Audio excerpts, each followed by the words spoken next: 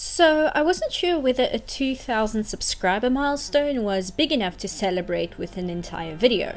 But after asking around and also hitting 10,000 subscribers on Tumblr for whatever reason, I thought it would be nice to do something at least. I know the popular thing to go for with a milestone video is to do a Q&A, but since my audience is still pretty small, I didn't want to rely on subscribers for content.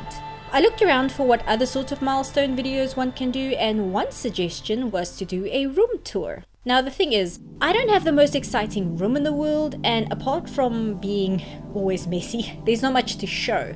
But what I do have in my room are my bookshelves.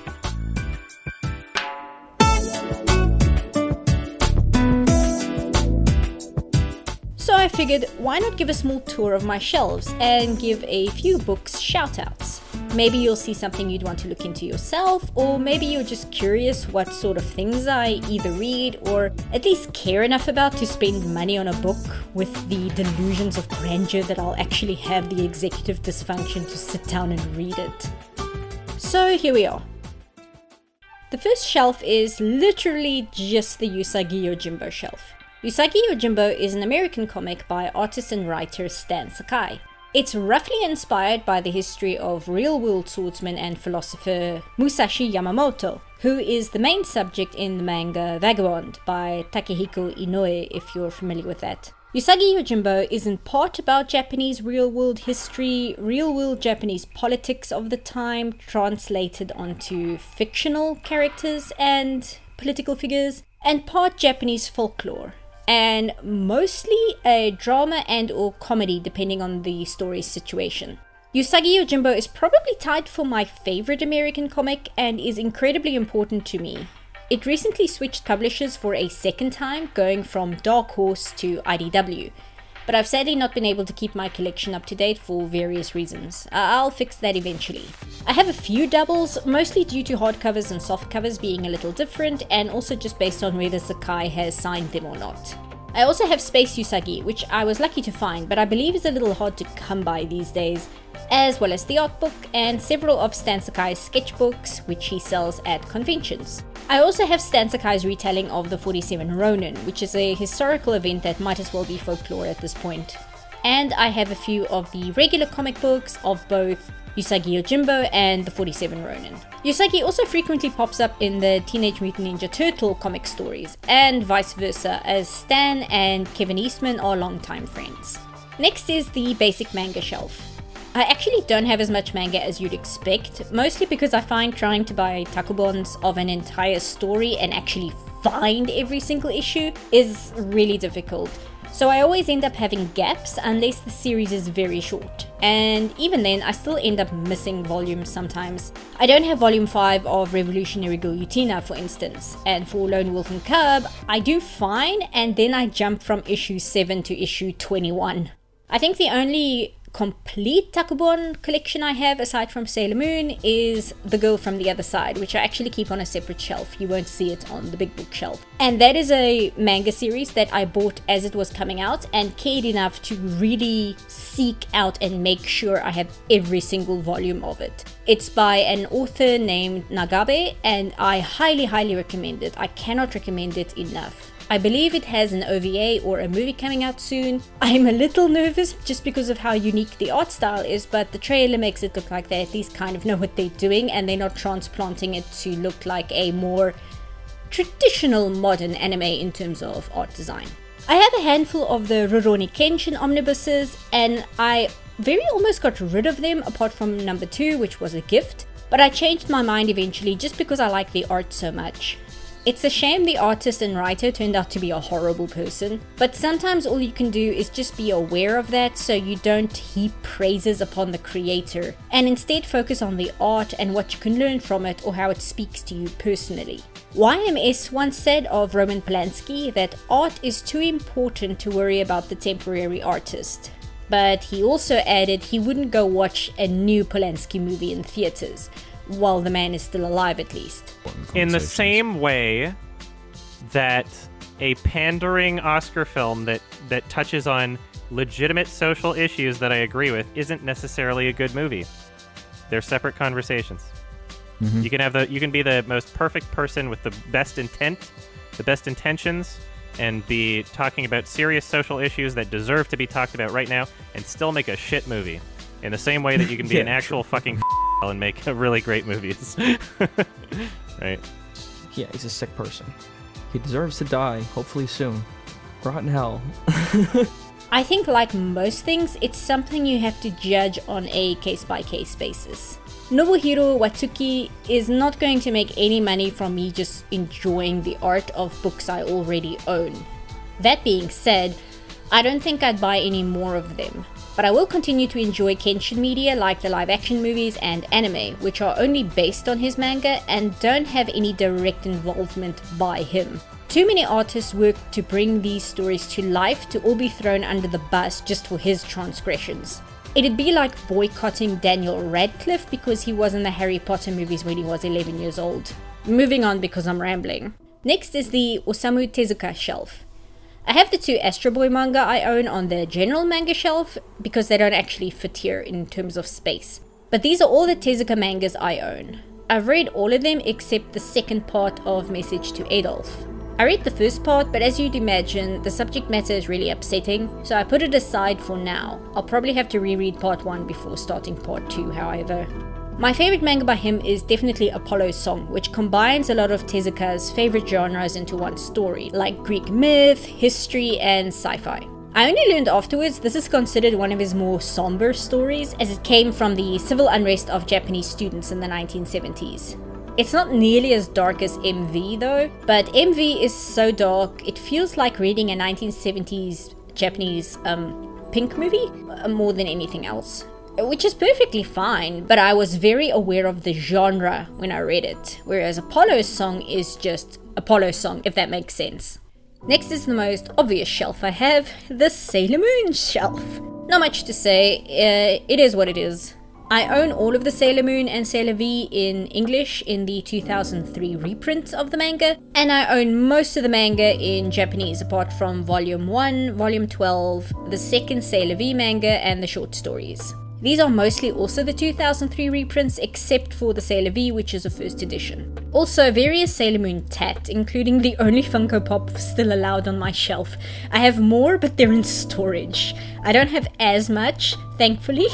But this is the only one that I would actually put on my shelf, except for maybe Garrus. I think Garrus Vicarian would still be allowed on my shelf, but at the moment, Sailor Moon is the only one you'll see. I also have these activity books I bought when I was 14 and my family went to Germany. I also have a German book that has all the lyrics of the songs, which was a prized item when I was 14. I have it stashed somewhere for safekeeping. I'm not sure where it is. I still need to scan the whole thing. I've put it somewhere where it can't get damaged, so you won't just see it on the shelf. I don't think I'd buy the Sailor Moon manga again if it's just a re-release or like in an omnibus form, but I am interested in possibly one day buying the colored versions which came out recently, where the entire manga have been colored, not just the first few pages of each takobon. Although I don't really know where I'd put them if I got them. I am already short on space, so I might have to... Excuse me, madam. I am filming. Do not poo on my bed. Are you hungry? Okay, hold on everyone.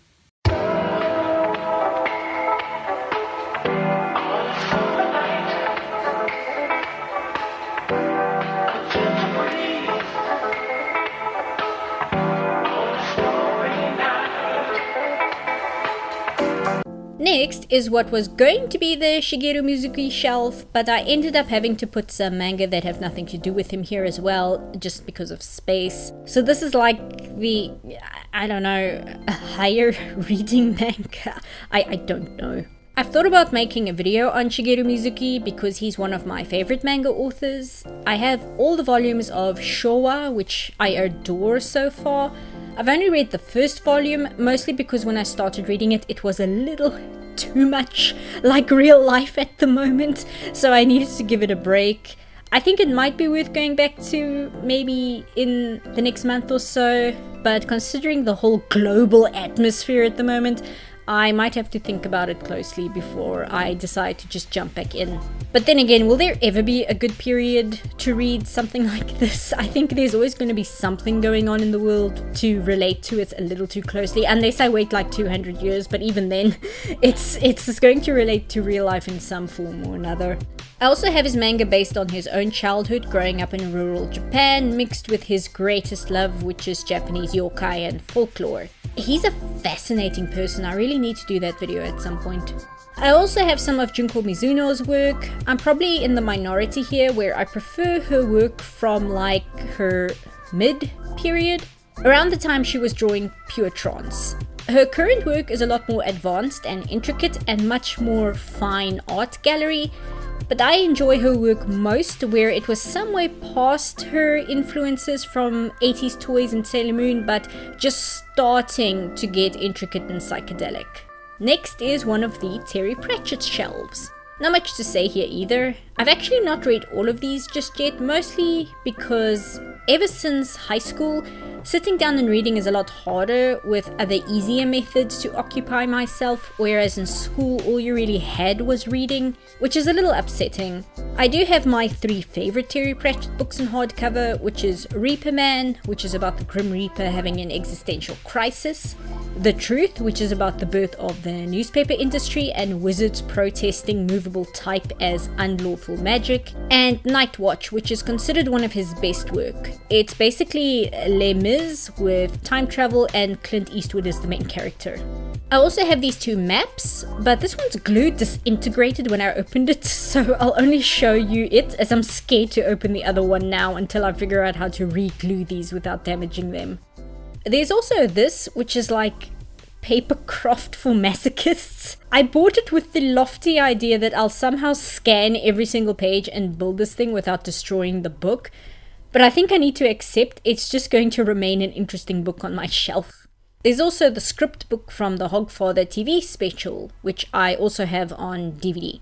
The Paul Kidby art book, which I really love. I prefer Kidby's art for Discworld more than Jack Kirby personally. Jack Kirby's art is very 70s Dungeons and Dragons, but I feel Kidby's Discworld art is unique to Discworld. I also have the hardcover for The Last Hero, which I'm annoyed about because a little bit after this one they released the paperback version and it has more art than the hardcover. So I'm kind of angry about that, but only a little bit. Next is the Western comic shelf. A good chunk of this shelf is like only Disney Duck comics, which I didn't really think about until after I started filming this, like how many of these I have. I have a few of the collections of the original Carl Barks comics, 1 or 2 of which I haven't read yet, but by far my absolute favorite of the Duck comics as a whole is the legendary Life and Times of Scrooge McDuck by Don Rosa.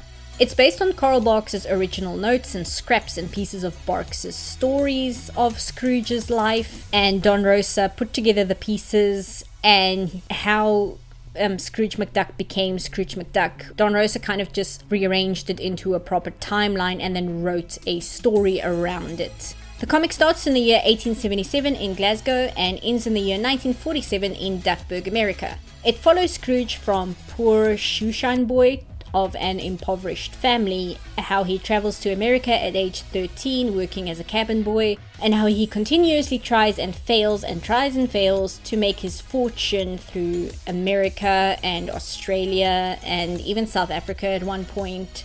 From the Mississippi steamboats to the gold rush in the American West to the Yukon in Canada, as well as returning briefly to Scotland and, like I said, traveling to South Africa and Australia. A big focus of the comic is how Scrooge in his youth chases after wealth in the form of gold and diamonds and jewels and things and various other physical riches, and at the end, despite being the richest duck in the world as far as money goes, his true wealth lies in every experience he's had and all his failures, hardships and disappointments to get where he is, which is why the number 1 dime is so important. It's a reminder of where he started and a foundation to his memories and experiences. It's a really phenomenal book. Like, I cannot heap praises on this story enough. It also has its own original soundtrack composed by Thomas Holopainen, who is the keyboardist and composer of the band Nightwish, who you might be familiar with.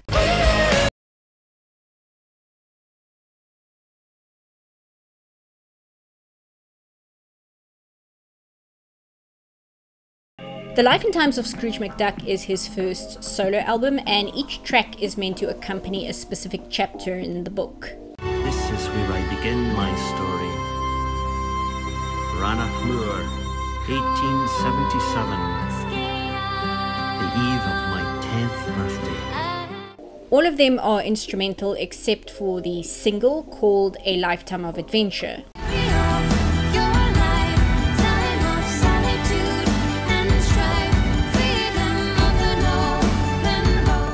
I feel we need to mention that the vocals on the single is by Thomas's wife Johanna and not Floor Jansen, as this is not a Nightwish album. Just so that you don't go thinking, oh, there's a Floor Jansen album I haven't heard, and then she's not on the album.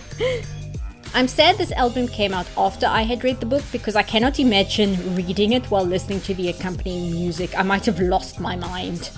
I only met Don Rosa once when I was at San Diego Comic Con, and I think I was so excited to see him there at all because he tends to go to Europe more than America. He was a little bit standoffish with me, probably because I was being like the most cringe ever just because I was so excited. He was very nice to me. He was just a little bit, who are you and why do you have my comics when they're not licensed to sell in South Africa?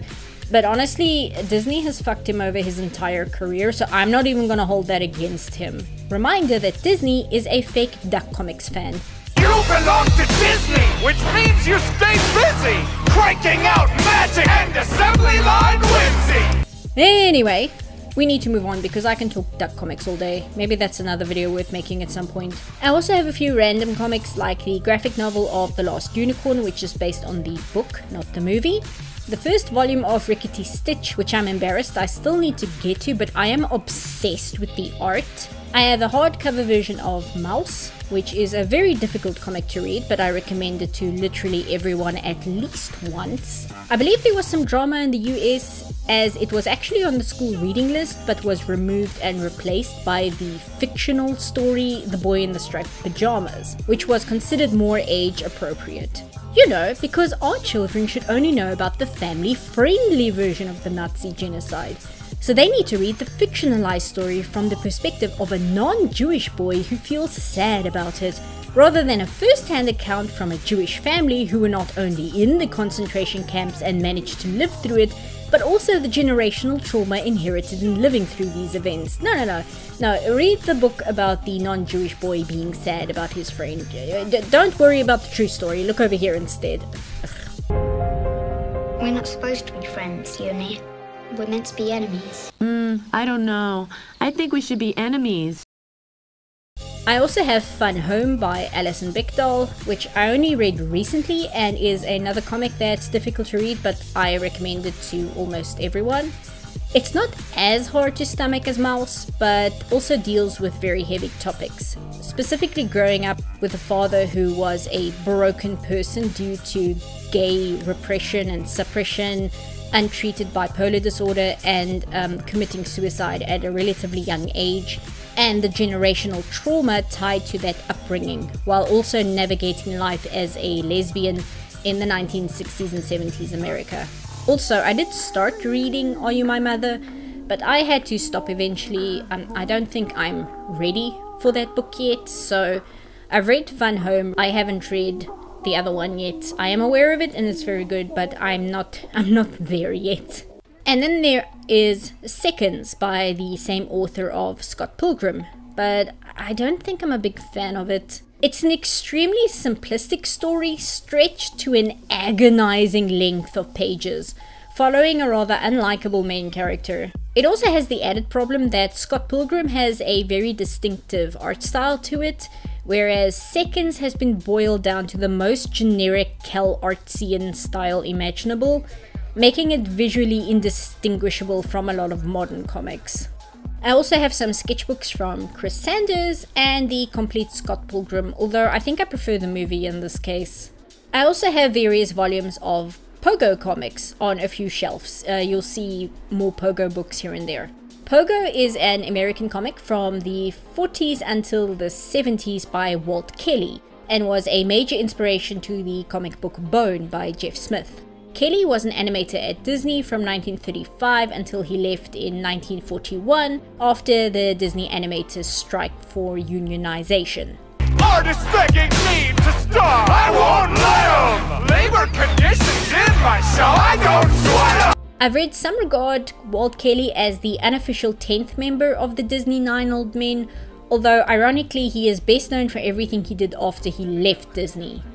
I was extremely lucky one day when I found a huge stack of these at a secondhand bookshop, and I just bought all of them. I find them tricky to read just because of the very heavy dialect it's written in, as I'm not American, but I still really like them. The art is absolutely incredible. After that, we have the TMNT shelf. I haven't read all of these, as a good chunk of them were a gift that I was given all at the same time, but ironically, one of the ones I have read are the thickest book on this shelf. I also have some art book of Eastman's original work on the very first incarnation of the Turtle comics in the 80s, when it started out as a parody of Frank Miller's writing style before evolving into its own bizarre entity and outliving Frank Miller's relevancy, which I think is probably one of the only times I can think of that happening, where the parody of someone's work outlives the thing that it's supposed to be parodying. Well, maybe Airplane? Kind of? Maybe. I'm not sure. Ninja Turtles kind of is its own thing now. Like, I don't even know if most people are even aware of the fact that it's supposed to be a parody. It takes nearly a minute to fall from this height. And despite what you may have heard, you're likely to stay conscious all the way down. Thoughts like that keep me warm at night. Already the pudgy ones are starting to panic. Raph loves this stuff. He's not alone. Why is he narrating? Is he crazy? Next is the placeholder shelf, I guess, where I put some paperbacks that didn't really have anywhere else to go. A good few Agatha Christie novels, including my favorite Miss Marple story, The Moving Finger, which I do recommend. Just don't watch the BBC adaptation of this specific book, because of course, despite it being a very good series, the BBC decided to completely ruin my favorite in the Miss Marple series.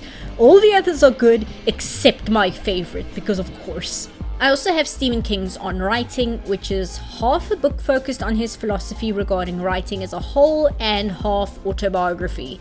This is ironically the only Stephen King book I've read. I actually recommend the audiobook of this, as it's read by Stephen King himself, and it's really fascinating, and Stephen King's way of narrating is really captivating, so it's very interesting hearing him read his own words. I think that's the version on Audible.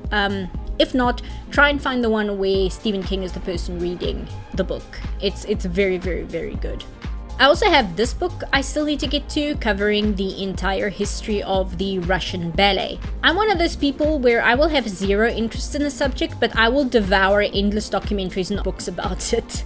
We then go to the second American comic shelf, this time with less ducks. Apart from the IDW My Little Pony graphic novels and the sporadic Hellboy volumes, I have the complete collection of the original Sam and Max comic, which I bought off the author at Comic-Con, who was sitting at his booth playing a ukulele. And when I walked past him and got excited about the Sam and Max comic, he was like, "Oh, do you know these characters?" And I was like, "Oh, hell yeah." To which he responded, "Oh, hell yeah, I like that," before he looked like really stoic, and he was like, "Oh, but please, no swearing at Comic-Con." It was about as amazing as it sounds. I also have the first issue of the Adventure Zone comics, which is very good. It's not a direct one-to-one adaptation, but I think that actually works in its favor, because you're not just reading the transcript of the original podcast. And then I have the first volume of Cucumber Quest, which is probably my favorite webcomic of all time, and some of the most incredible color work I've ever seen in a comic. Unfortunately, after like 10 years of work, the artist has had to switch to an illustrated story format instead of comic, because if she had any hope of finishing the story in her lifetime, that became a necessity. It makes me sad, but I also fully understand. I still want to get the other printed volumes one day. I think she's printed them up until volume 5. I have a good collection of Empowered by Adam Warren, which are great, and the first volume of Lackadaisy Cats, And then I have one of Musa's collected sketchbooks, and they were selling them through Gumroad, and I had it ringbound just because I love their work so much. Next shelf I could spend the entire video on, so I'm going to have to really reduce how much time I spend here, is art books. First is my collection on the art of sci-fi, ranging from the original magazine covers of pulp sci-fi from the books of the 1930s, all the way to the Xbox 360 and PS3, which was the latest release at the time of the book's publishment. Is that a word? It's not on the shelf right now because I need to look up what glue to use to reattach the spine, which has come loose, unfortunately. We have a massive Walt Disney tome, The Monster Book of Monsters by John Landis, who's kind of a prat, but the book is very good. And more sci-fi and Disney focused books. And then I have the Porco Rosso and Totoro art books. But the most interesting of the 3 Ghibli books I have is the one on the Tales of Earthsea. I don't like the Tales of Earthsea Ghibli movie, which I know is not exactly like a controversial opinion, but as mediocre as the movie is, it did get me to start reading Ursula Le Guin, and it spawned this art book, which weirdly is probably the best Ghibli art book I've seen. It's got endless production notes and rough model sheets, and not only Ozu's background paintings, but also the watercolor plannings for the background paintings. I also have this biography on H.P. Lovecraft, and I cannot recommend this enough. I bought this brand new for $10 at Comic-Con, and this biography is so comprehensive and also completely full color. It also is careful not to excuse Lovecraft's more problematic opinions on certain subjects, like his xenophobia and his racism, but also it doesn't downplay his Munchausen by proxy relationship with his mother and his lifelong suicidal ideation. It paints a very detailed picture of who he was, as well as his influences to his writing, from Edgar Allan Poe to Greek and Roman mythology, and the influence of his family history with his own mental illness and quote-unquote madness. It doesn't ignore the racism and such, but it paints it in context, which I really like. It doesn't excuse it, and it doesn't overplay it, it just presents it as fact. There's also some Brian Froud books. I need to get a new book of fairies as mine is falling apart. Art books for Persona 3 and Persona 4. And the art book for Okami, which is fantastic. It's meant to look like a traditionally bound Japanese book, and in some areas trying to replicate the look of a scroll. It has very detailed notes on each character design and like the thought process behind it. It's very good. I have a couple of books from James Gurney, who did the Dinotopia books, and he's on YouTube, actually, by the way. A Masters of Animation book, which I actually have 2 copies of, as my mom and dad both bought me the same book. This My Little Pony picture book, which is drawn in a much more traditional children's book style, which I really like. The art book for Kingdom Hearts, which isn't actually that great, to be honest. The print quality isn't the best and it's rather thin. And then I have this amazing Disney book I bought while I was in Australia for a holiday once. It's not only got information on the Disney company's films across their history, but even has replicas of things like original Disneyland tickets and a replica of a Cinderella cell, matinee brochures and movie premieres, etc. It's really good and gives a much more tactile look at the studio's history rather than just recounting information. Then I have the art book for Secret of Kells and the Dolphus movie, as well as a rather interesting book which specifically focuses on animation during the late 60s and 70s when it was published. It covers this animation period in much deeper detail than any other animation book I've read covering the media as a whole. It goes like really in depth into just this time period.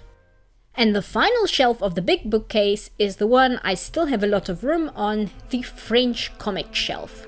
This one kind of just became a necessity after I realized how many French comics I've managed to accumulate, which is impressive considering how hard it is to find French comics here that aren't Asterix or Tintin.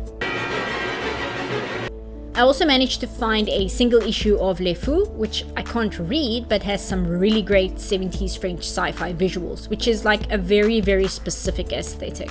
Then I have some of the Asterix books I own, but not all of them. The Tintin Companion, which is essentially a history book on the comic and Hergé himself, and also like the European climate released while he was publishing, because the original Tintins were written and published actually before, during and after World War II and Belgium's occupation during that time, which affected Hergé's writing to a very obvious degree in what he could and could not say during that period. The Tintin books you see here on the shelf are from my dad's original collection of all the volumes from when he was a child. I just have these two here because I think I was rereading them the most recently. I should have Tintin in Tibet on this shelf because it's my favorite, but it must be downstairs. I also have a few Spyro albums, the second album for Valerian and Laureline, because it's the issue that Star Wars took a lot of inspiration from, a good few Black Sad volumes, and then I have The Incal. The Incal is a joint comic book made by Alejandro Jodorowsky and the artist Mobius. When Jodorowsky's Dune wasn't able to get made, Jodorowsky and Mobius worked together to create the Incal comic, using several ideas they were going to have in the Dune movie, and then they used it here, and in some cases some of the exact storyboards were repurposed for the comic. When I read it at first, I didn't think I liked it, but it's one of those things where I finished it and I was just kind of mildly entertained by the ending, and then I couldn't stop thinking about it for like the next 5 years. And with that, we have done all of the largest bookshelf. Moving to the smaller one, the top shelf is the sci-fi and fantasy novel section. Many of these I've read, but a good chunk of them I haven't. The first Wheel of Time book actually belongs to my brother. He's just letting me borrow it until I one day manage to actually read it. I did start and I do like it so far, I just need to keep going with it. I also have Peter Beagle's The Last Unicorn, as well as a not unpublished novel, but a novel he had published back in the 80s, and then it sat in a warehouse for like 30 years if I remember the story correctly, and there was some or other problem with getting it released, and then it never got to shelves, and then when I went to Comic-Con that year he was selling them off or something. I'm not entirely sure what the story is. I still need to read this one, but incidentally, I hear he's finally managed to get the rights of The Last Unicorn back again, which is really, really good. I'm so happy to hear that, because he's another one of those authors that has been sadly severely screwed regarding copyright of his own work. Next we have the Bone shelf. Bone is a singular comic story by Jeff Smith, and is the comic tied with Usagi Yojimbo for my favorite comic of all time. Unlike Usagi, which is an ongoing collection of short stories, Bone is one large singular story with a beginning, middle and end. I bought it on a whim a few months before I graduated high school, and I was forbidden from reading it until after my exams. Since then, I've bought a second copy because I was worried about my original copy's condition. I was scared it would just start falling apart, as well as the colored version, which for a long time was considered too thick to be turned into a colored book, just due to the extra weight the ink would put on what the fans of the comic refer to as the brick.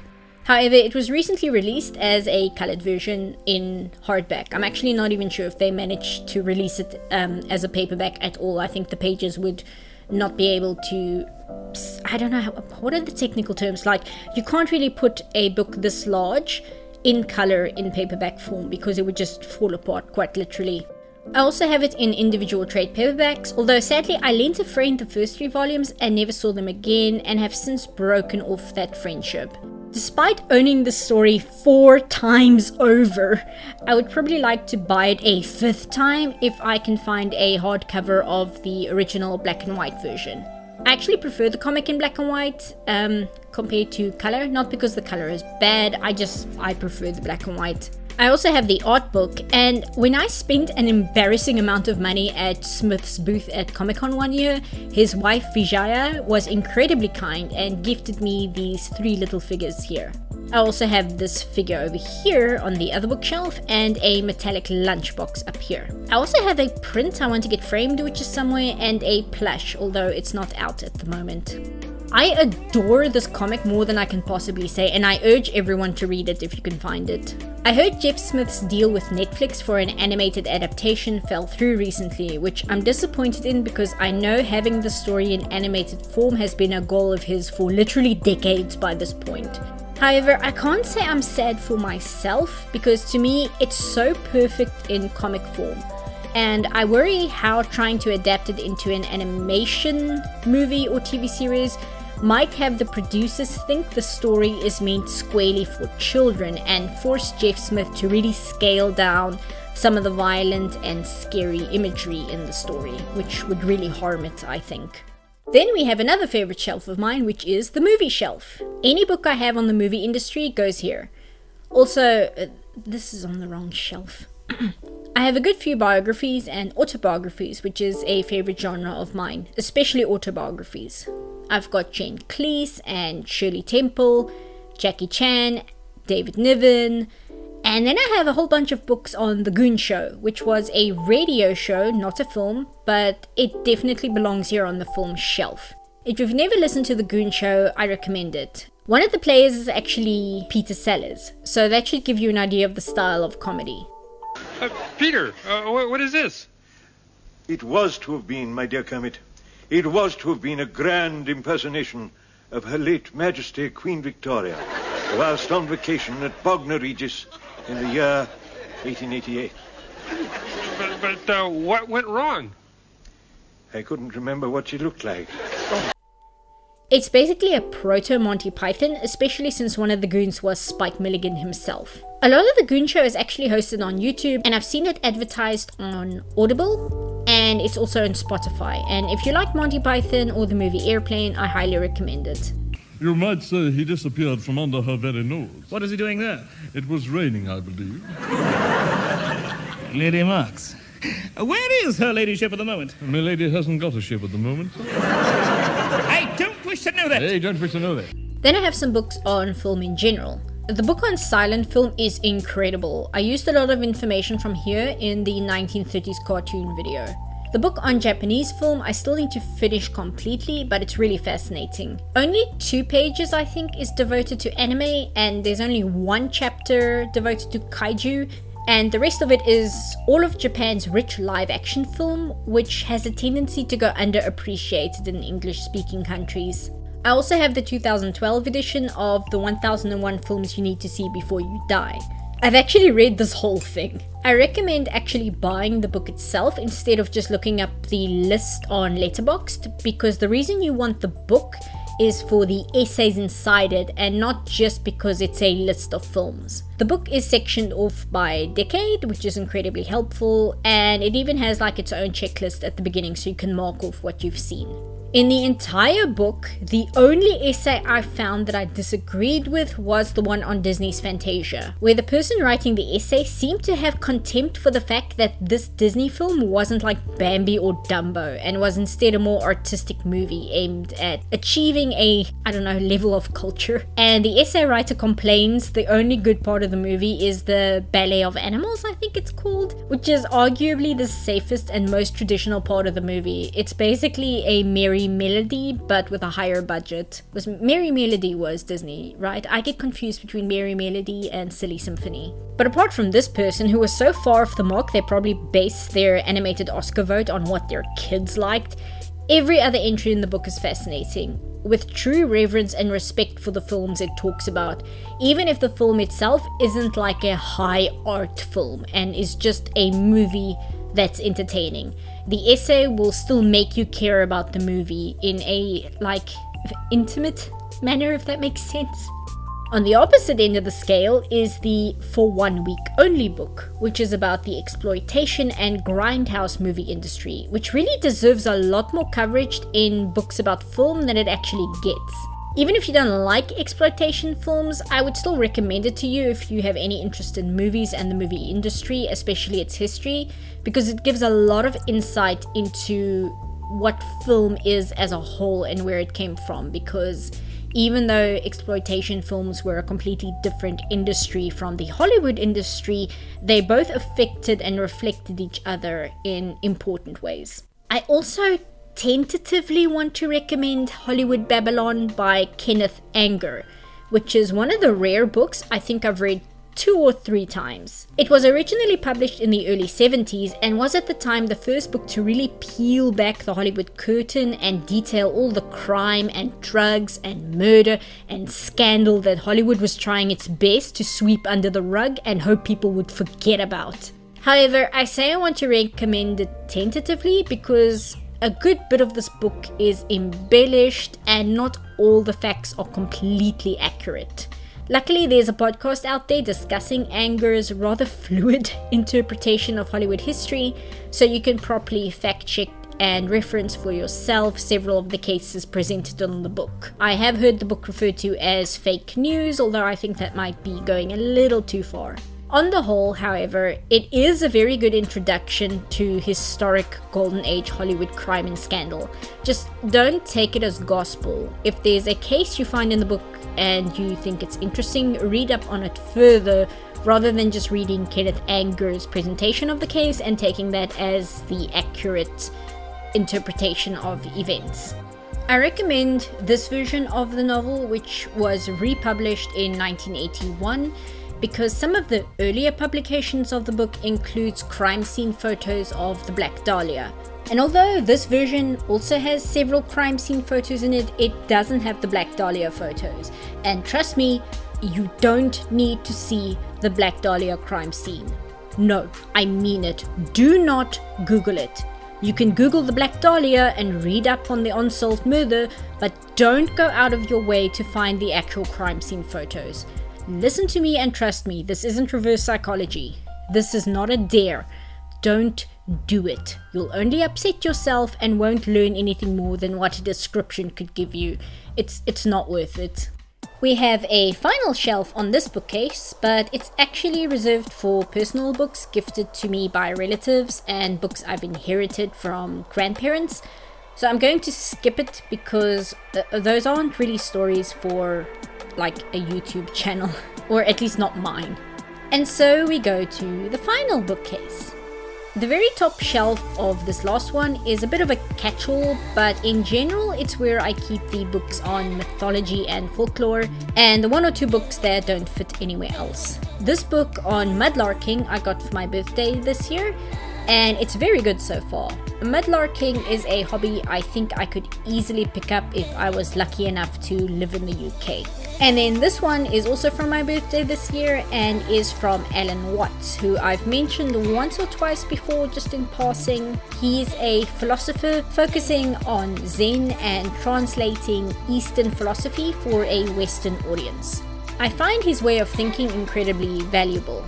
He's ironically become very popular in the past few years, despite having passed away in 1973. I think a big part of it has to do with the fact that he had the incredible foresight to make endless audio recordings of all his lectures, providing us with like literal hours upon hours of his philosophy in his own words.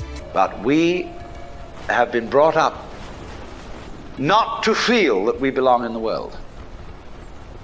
So our popular speech reflects it. We say, I came into this world. You didn't. You came out of it.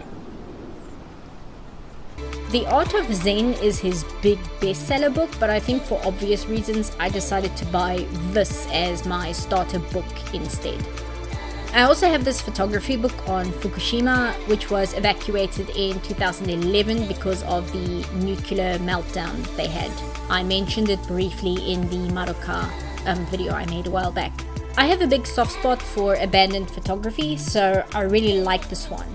I have another book by the same author and photographer on abandoned Soviet buildings, but my brother is busy borrowing it at the moment. Then there's also this book on roikans, which are traditional Japanese hot springs and hotels, which is very good and talks a lot about Japanese traditionalist design in art and architecture. The weird-ass shaped book here is a collection of space photos from the Hubble, just to ease some curiosity if you wonder what that is. And then we have a shelf that's probably not shocking to anyone who's seen any of my videos, the history shelf. Oh, also Howard Carter can sit over here, thank you. First we have a book purely based on historical treasures, like both hoards that have been found, as well as hoards that have been lost, and some hoards where we're not entirely sure if they ever really existed, but they are documented in historical and contemporary texts. I like the concept of the book overall, and it's really good, But then it titled my favorite archaeology story with 50 Shades of Grey for some godforsaken reason, and it just puts a bad taste in my mouth for the whole thing, and I don't even know why, because it is a really good book and it's got a really good sense of humor. Maybe it's just because it's my favorite story that it just gets under my skin, and it's really unfair though, because the book is very good. Maybe it's good I bought it before I saw the title of this chapter, because I may have just put it back on the shelf and not bought it, and I think I would have missed out. I also have this book on Stonehenge, which we actually bought when I was 10 and my family was visiting Stonehenge, and my parents made me promise that if they bought me this book, I would actually read it. I haven't read it yet. We then have my absolute favorite book on archaeology that I've read, and which I had the misfortune of buying first. So I'm always looking for books that can hold up to it. It's a book on archaeological finds, but not only giving history on the archaeology and artifacts themselves, but also the history of the find, like the archaeologists who did the discovery of the items. This is where I first read the story of the Sutton find, which I'm obsessed with the story behind that discovery, as well as the story of John Louis Bocquart, I think it is. He kept changing his name, so it's like Jean-Louis Bocquart or John Ludwig Bocquart, and he has an Arabic name as well, and he was one of the most badass people I've ever read about in my entire life. The man discovered Petra by accident. It also gives praise to the very earliest archaeologists, the people of the late 1700s and early 1800s. The ones were studying and researching the science of the past and dared to suggest that the earth and human beings were more than 10,000 years old, unlike what the church had been insisting upon for centuries, and the very, very slow growth of this interest in the far-off past. There's a very popular public consensus lately that the British Museum is bad and evil because it stole everything inside it. Something which is not even true. Again, I point you towards the story of the Sutton find, but also because even if we all agree that the museum does house stolen artifacts, whose ownership and importance to their countries of origin should be reevaluated, to boil every historical archaeologist down to an Indiana Jones stereotype who did nothing but swoop into foreign countries to loot their tombs for gold is incredibly black and white thinking with absolutely no nuance to reality in it, and is in fact extremely insulting to the foundations of the subject of history and archaeology. Look, I'm not defending colonialism, I am just begging people to understand that there is a nuance here, like with everything, and to disregard the people who created this field of study, which is at its core about honoring and connecting with humanity's past, as this black and white matter of grave robbers stealing from other cultures just to get rich, is incredibly ignorant. There are precious few at ease with moral ambiguities, so we act as though they don't exist. Sorry, I have no idea why I needed to rant about that. It's just something that drives me crazy.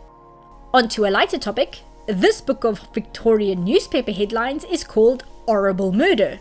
This book is fantastic. It's literally just a collection of newspaper headlines and articles from the mid to late 1800s. And if you thought fake news was a recent problem, then you're in for a rude awakening. I haven't read this book cover to cover yet, but just paging through it is weirdly hilarious. Even when some of the reports do cover horrible events like suicides or murder, just the fake news screaming sensationalist way these stories are written is so over the top. It's so hard to take any of it seriously. A bit like literally any social media, to be honest. I also have these really large books I don't want to pull off the shelves right now because putting them back is a pain. This one is about paleontology in Antarctica because it wasn't always frozen over. A book on Arctic explorer Shackleton, who you might be aware of. Gregorian and Victorian Britain. A book on the 1930s, which was really valuable in my 30s cartoon video. And then this beast, which is just like a visual encyclopedia of different artifacts through history from across the world up until modern times. My friend gave me this book, which is actually a book published by a magazine Vinnie Vinesauce once talked about called Strange New Jersey. The magazine did so well, they ended up publishing an entire book. And when that did so well, they made this book, which is the same thing, but about England. It's far more interested in just talking about weird things than going into the historical details of a thing, so I wouldn't call it a book of facts or anything like that, but it's great for just a really enthusiastic collection of photos and stories of these guys basically going, check out this weird thing we found. It's great. Please go support them, they're really cool. On the other side, I have some more books on archaeology and artifacts. I still need to read the book on the mummies of Urumish, I think it's pronounced. The Bog Bodies book I really want to recommend though. I love this book. It's divided up into sections, so the first part of the book is just explaining the history of the regions as a whole, or as much as we know at least, as well as what little we can learn from each individual person that was discovered. And then the other sections cover the discovery and study of each individual person. It's really easy to read, so you don't need to be into genetics and understand chemicals and like the entire science of it, which is important to me because I am the absolute worst at science. And then I want to talk about one of the weirdest books I own, which I love to death, which is Animal Fakes and Frauds. This book is entirely about fake taxidermy, or at least fake animals that have been presented as scientifically accurate. It is amazing.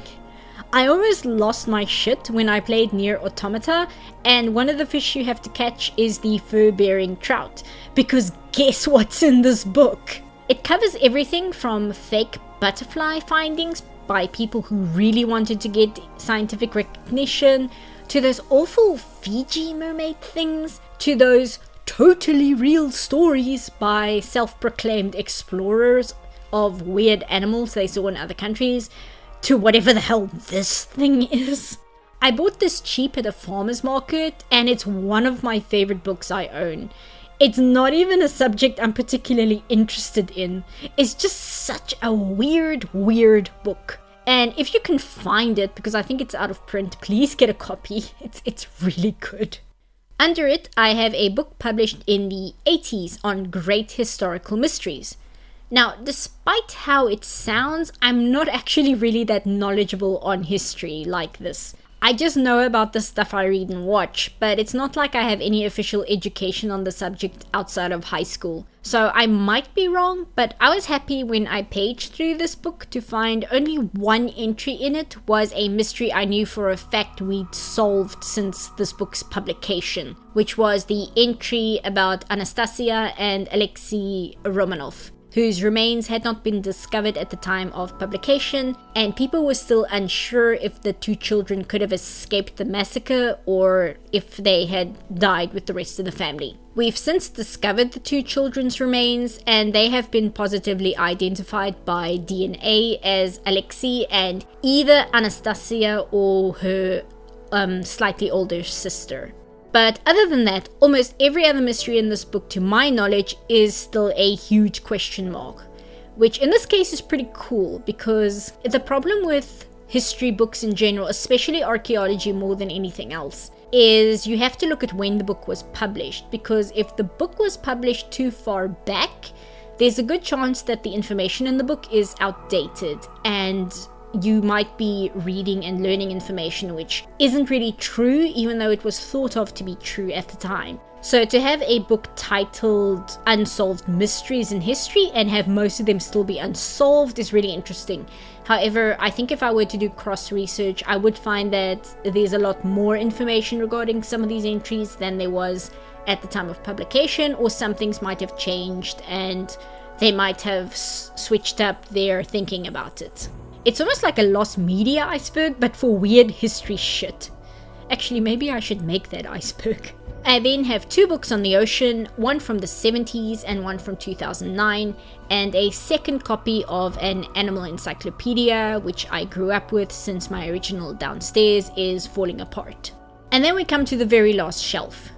This one is only a rough theme, mostly housing my Terry Pratchett paperbacks and my Moomin books and DVDs. I actually have a biography on Tove Jansson as well, but I think I still need to unpack it from storage, which is bothering me. I also have the Hyperbole and a Half book, which is very good, and that fake paranormal YA romance novel by Lindsay Ellis. That's basically her attempt to try and write a horrible Twilight-style novel about a young girl falling in love with Cthulhu. It's purposefully written to be terrible and is actually really funny if you're in on the joke. Then there's the novel by Chris Sanders' Wife, which I still need to read. And lastly, a book of Khalil Gibran's poetry, which my mom bought for my birthday one year. Khalil Gibran is the author of the book The Prophet, which is a collection of poetry, not a religious text. I've seen some people see the book, see the title The Prophet, and automatically think it's like a weird cult book for some reason. It's similar to Alan Watts' philosophies on life, except whereas Watts focused mainly on the metaphysical aspect of being, The Prophet instead tries to express in words the nature of physical existence and human experience. I will caress your tenderest branches and shake every clinging root. And that's it. Those are my bookshelves.